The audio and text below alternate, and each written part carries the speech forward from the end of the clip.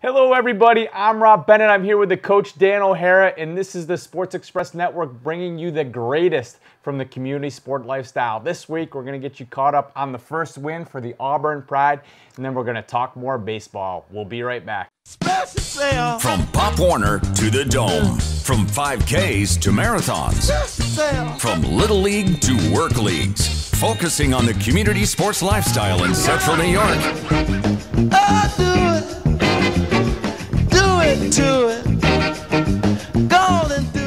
Okay, we are back. Coach, the Auburn Pride got into the win column. What do you have to say about that? First of all, we have way too much fun doing this. I got to say that. But no, it was nice to get the W. We came out, we did some things right. We went back to some basics. Greg Bell had a good game plan. We actually got the ball into athletes' hands, and good things happened. Yeah, Shaq Rouser really seemed to set the tone right from the opening kickoff throughout the rest of the game. Did that jumpstart your group, or do you think they were just ready to go? We were ready to go. There was a lot of pent-up energy, especially practice Tuesday went well. Sean Johnson, this is the first time I think we've had the same quarterback 2 weeks in a row. That's usually helpful, right, Coach? That usually is a huge plus. But no, he looked pretty good. He kind of settled down a little bit. I think Kaz had 4 receptions for 72 yards on the night. Some big plays down the field. And, of course, the defense, played the way our defense plays. We actually had one of the refs that was running the clock come down. He says, I'm going to tell you something. Auburn has the best defense I've seen this year. So, that's a big boost to hear that from an official who's seen many games. Yeah. But we got the recap from Saturday night. Okay, well, before we go into that, I was also talking to an official in the booth. Said pretty much the same exact thing. I think the officials have been impressed with the Auburn defense all year. He really was talking about the 21-0 game against Syracuse. Syracuse has got by far the best offense in the league, putting up the most points, and you guys holding them 8-0 at halftime and 21-0. Well, it was 8-0 into the fourth quarter. 8-0 in the final quarter. Yeah, in the fourth quarter. So we're looking for that rematch. That's August 24th. That's a home game. That place will be packed, I'm sure. Seem to go back to basics on offense. Was that part of the plan? We did. Greg and I got together. We sat down. We went over some things, and we Greg had a good game plan with Sean already, and we figured if we went back to the basics, that's things that we already know. Let's get good at it, and he did a nice job with it. Made some great play calls, as you'll see. Kaz taking the opening kickoff 65 yards. He didn't score. I think he ran out of gas at the 20. Kaz, get your cardio up. And get your butt to practice. Get that cardio built up. We were able to punch it on the opening drive, which felt really, really good. And, I feel bad because you know how I feel about the Carthage team. Yeah. I feel bad to get a win, but I love Carthage. Leon does a great job with that program. And, the reason why I love that program is the majority of their players are military guys. And Leon will have, a great team one week, and, guess what? 6 of his guys get deployed. So now he has to scramble, regroup, reorganize, and it's a tough thing to be in. And, Leon being an ex-military and a couple of the coaches being ex-military, nothing but love for them. Yeah.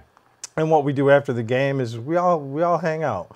We go get something to eat. We have a few drinks. We talk very little football, and then we talk about, what's in our personal lives. They're just great human beings. We invited the team out afterwards, too. They came out and ate with our team. So I love that relationship, and I think that's one of the teams in the leagues that you can do that with. So yeah, all you Carthage guys, thank you for everything that we do. Veterans everywhere, just a special thing. So good to know that the Pride treats them well when they come into town. We do. We respect them. We appreciate everything that they do there, and good guys. You didn't see much trash talking. You didn't see any cheap shots. I mean, we just play them very, very well, and it's a great atmosphere, great game. Yeah, well, let me back you up a little bit. We talked about the offense getting back to basics. Pretty much what does that mean? Well, what that means is, what it means to me is get back to what made Henry Bradley the NFA leading rusher. Let's get back to what made Kaz one of the top receivers in the league. Let's get back to the routine stuff that they've done since Pop Warner. Let's get back to the roots, the fundamentals, the right routes, the right play calls, the setup play calls. Just get back to the basic fundamentals of an offense, and it worked out pretty well. Yeah, I know last year you got great fullback play after week 3 or week 4. I thought Matt Warren did a fantastic job this week. What did you think, Coach? Matt Warren is becoming one of the best fullbacks I've seen in a while. Anthony Adams, pretty solid. Yep. Leon, pretty solid. Their lives have taken different directions. So to fill that void, Matt Warren came in, and if you watch film, this boy hits like a truck. Yeah, it sure does. And when he carries the ball, it's the same thing. He'll drag a pile. I think he had probably 13, 14 yards rushing on 3 carries, but yards after contact were probably all 13 of them because he just pushes the pile down the field, and he's very strong, very physical kid. Yeah, he seemed to add another dynamic to that as well when you sneak the ball into him and not just make Henry carry the load all day long. Yeah, and with Matt's size and his physical abilities, he can wear down that defensive front, and if he gets in the second level, he can wear down some linebackers too. So. Absolutely. And talk a little bit more about Kaz Rouser, big weapon, and finally kind of got on track this week. What do you attribute to that? Going back to basics. Okay. That's all I can say. And Sean Johnson, evolving into the quarterback we knew he could. He said something to me in practice last week. He goes, "Coach, you're always on me," because I see it in him. I see that he has the ability. He may not, have the experience behind him, but he has the ability. And, we did a couple things with him. Hey, what defense are they in? He kind of, looks at it. He says, okay, single high safety, cover 3. Yeah, he's right. Okay. So now he's identifying what he's seeing, and he's able to pick that out. And you'll see in some of the highlights, he made some great plays and keep his focus where it needs to be on his rollout. Sean hadn't learned yet that if you're on someone, it's because you like them, and when you're not on someone, that means that they're in big trouble. He hasn't picked up that piece of the puzzle yet. Negative. Well, he will. Maybe he'll pick it up. I like today. him. He's a good kid. A little needy. He's a little needy, but I had to say that because if he watches it, he'll know what I mean. But no, I think that he's a kid that could be around this league for a while. Offensive line, Henry Bradley, boy, they did a nice job this week. The offensive line, hey, Big Art Council came back. He's healthy. He played a game. Player coach, now back to player. Well, yeah, he was in there the first part of the year. Little injury set him back. He decided to coach, and then he told me, 2 weeks ago we had the bye week. He told me I'm coming out of retirement. And boy, he played well. Yeah, he played really well. And I just felt better seeing him with pads on the sideline too. So I'm sure the rest of the guys might have had that same feeling. Yeah, when you look at him and he's 6'6", 280, he adds a lot. Not too many guys can push him around. He had a couple pancakes in the film that were pretty impressive. He's got the good leverage, and hands are inside, elbows tight. Did a great job. So. Sounds good. And again, defense all season long has been great. Linebackers, just the best in the league. Defensive line played well. They had a big running back, 32-42, something like that. I can't remember, but he got nothing like the entire game from what I could tell. Well, Shamar Williams, he leads the NFA in tackles, and, watch the film. He led the team this week in tackles. I think he led the team with 7-8 tackles. I think 3 for a loss. And it's what he brings in pass situations. He's so fast. He's so agile. He gets to the ball very quickly. Shamar Williams is, in my opinion, one of the best linebackers I've ever coached. As far as knowing what's going on in the field, his vision to see the play, and his speed to react to his vision. Charles Gary's another one, just big, strong, physical kid. Has a nose for the football. And then, you got Javon McShane, who does really well. I love Javon. And he's a pretty physical kid. And then, you look at the secondary, and you've got Delquan Ross, you've got Lamont, you've got, who am I forgetting here? JB. Well, Manny Flowers. Oh, yeah. He's a new kid that we got this year, and he's good. He had a pick this game. JB, of course, brings the lumber. He hit a kid, you know.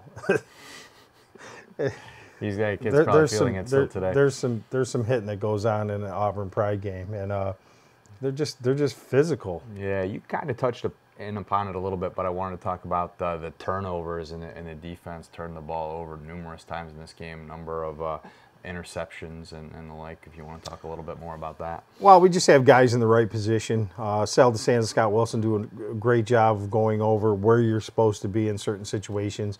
You got Lamont Fleming had a pick. You had Keegan Wilson had a pick. Manny Flowers had a pick. It's anybody at any time can make a play. And in that secondary, they're so fast, they react to the ball. We call them ball hawks, and they just do a great job of sniffing the ball out. Yeah.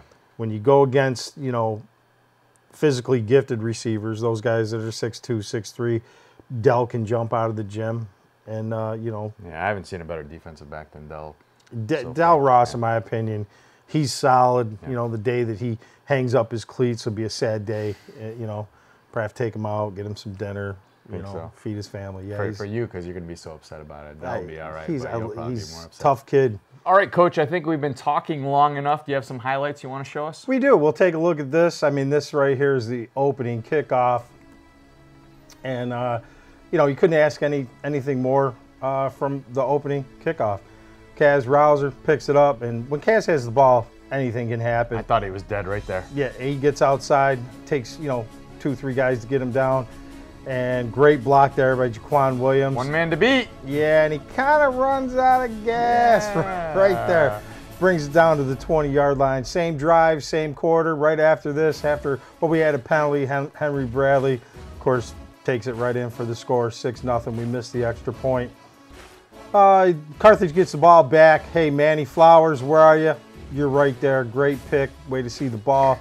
Big collision. Unfortunately, he wasn't down by contact. He probably could have got up and ran. Same drive, ensuing drive here. Of course, Greg Tobias, former Syracuse running back from Syracuse University. Great run, gets the outside. Ball's in the wrong hand. We'll take it.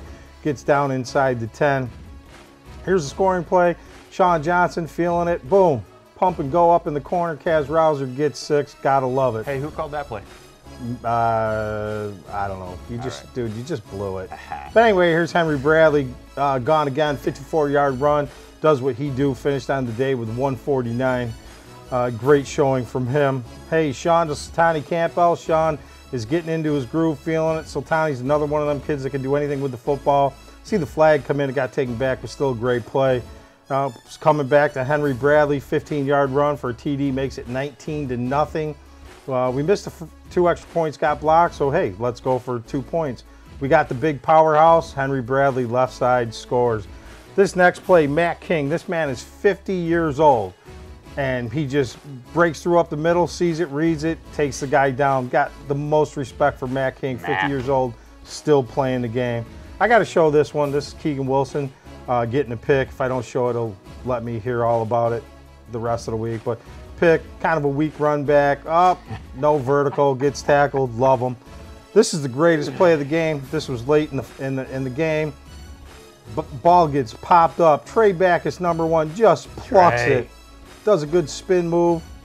Gets in for the final score. Final from Auburn, 27, Carthage 6. All right, so when we do these in the future, I won't interrupt your flow, all right? I was in a flow. I was doing the Chris Berman thing, and he blew it. But that's okay. We got it back. Hey, Bradley ended up 11 for 149. Tobias 5 for 58 on rushing. Sean was 6 for 12, 100 yards. Kaz, 4 receptions, 72 yards. Our defense, which is always solid, ended up with 7 sacks. Shamar led in tackles. We had 3 interceptions. So a good showing by Auburn. Things are starting to click, and off to Troy this Saturday. Was that the first score by the defense this season? I believe it was. Played, I think so too. I believe it was. And Trey just made a ridiculous play. He just plucked it one hand out of the air and Trey's and a pretty took special it in. athlete. He is. He's another. You know, we've got so many athletes on this team, and one of our players, I've said it 100 times in practice, is we got a lot of athletes. We just don't have football players. Yeah, so going back to the basics and doing what we did paid dividends. So I have one question for you, and obviously fantastic game by the Pride on offense and defense. Everything was clicking. And, you know, I don't want to make this a negative point. I was just a little surprised on the last drive of the game, 27-6 inside 2 minutes. Still surprised to see Henry Bradley, basically the focal point of the offense, still in the game and, you know, still trying to get up one more score. What was going on with that? I walked out to that huddle and I told them to take a knee. And somehow somebody took it upon themselves to say we're going to score again. So I let them have it at the end of the game, and that's not going to happen again. All right. And if it does, they can play for another team. It's pretty simple. Yeah, I thought it was odd from a sportsmanship perspective, but most importantly, you can't have Henry Bradley out there getting hurt on some freak play at the end of the game and a win. Well, that's the thing. I've done this long enough where, you know, I was with Scott Wilson where that actually happened. Hey, one more play. No, we run that one more play. Kid gets hurt, and that's it for the season. And no, I know this league, the NFA, is based off of points. You know, the more points you score, the higher in the rankings you get. I'm not that guy. Yeah. I mean, that game, 27-6, we're good. We'll we're take good. it. We got the ball. We can run the clock out. You know, they don't have any more timeouts. Take a knee. Let's end this. Let's go in with the win. But, Gotcha. All right. yeah, I wasn't real, All right. real Learning happy. experience? Not for me. Well, hopefully a learning experience for those guys. Yeah, but when they get done with their 27th lap around the football field, we'll see how they feel about taking a knee next time. All So, right. Well, what's coming up next week? Troy got a Fighting 3-hour, Irish. 10-minute bus trip to Troy. Big D's limo is going to pick us up and take us there, and I feel good. Yeah. I feel good where we are. I feel good how far we've came, and I think it'll be a great game. Yeah. I think it's Week 1 or week 2 gave them everything they wanted.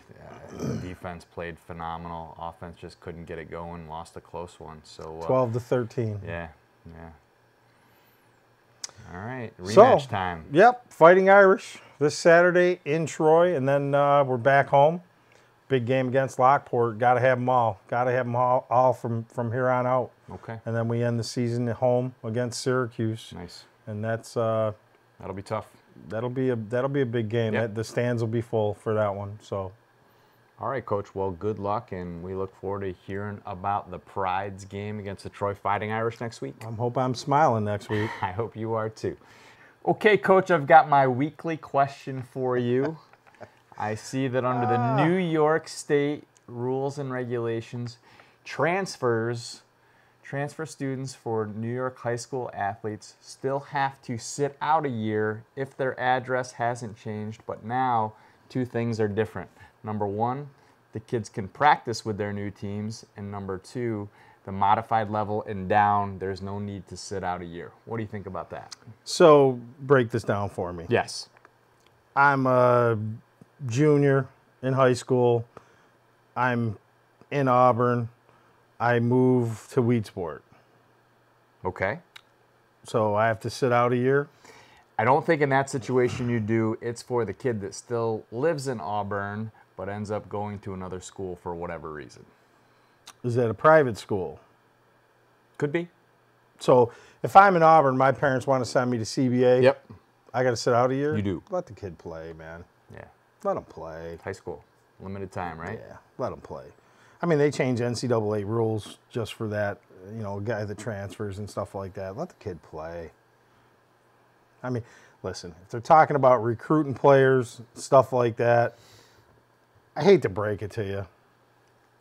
It doesn't. Just let the kid play. That's High school. Yeah, it's high school. It's high school. All right. So he loses that year eligibility. It's not like he can get it back. Nope. It's not like you stay in a 5th year of high school. Yeah, let the kid play. All right. You heard it here. That was easy. Yeah. That was an easy I'll have a one. better one for you next week.